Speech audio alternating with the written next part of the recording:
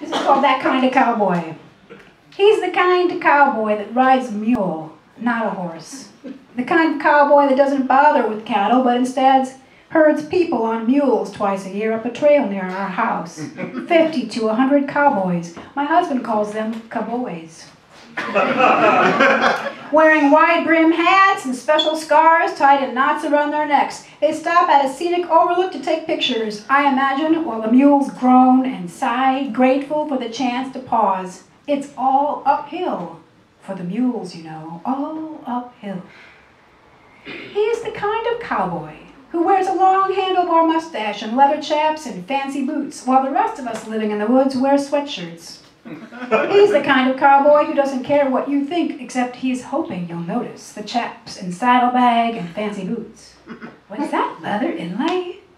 He doesn't have a phone, you have to call the neighbor. We don't want your mules crossing our property this year. Too damp, too much erosion. You have to talk nice to him. He wanders your woods with a gun.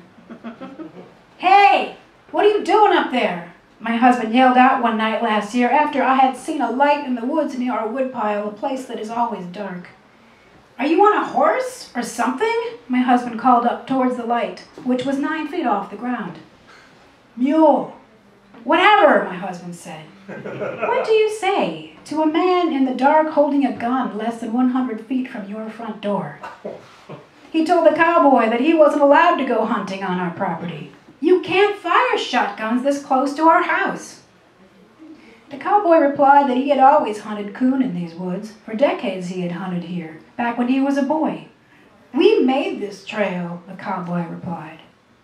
My dad has owned this land since 1970, my husband replied. It's been over 40 years. Clearly, he's the kind of cowboy with an imagination. We think he's just over 50 years old, but it's hard to tell when someone's wearing clothes from the 1800s. In any case, he's remembering back quite a ways. We know that one day he'll wander our woods again, unable to resist carrying his shotgun, the next time without a light. The cowboy is not ready to give up land or the clothes he liked to wear when he was 10 and free and roaming these woods without a phone, able to wear a broad-brimmed hat and carry a lariat and wear any kind of flashy boots he liked and boss people around. These were his woods.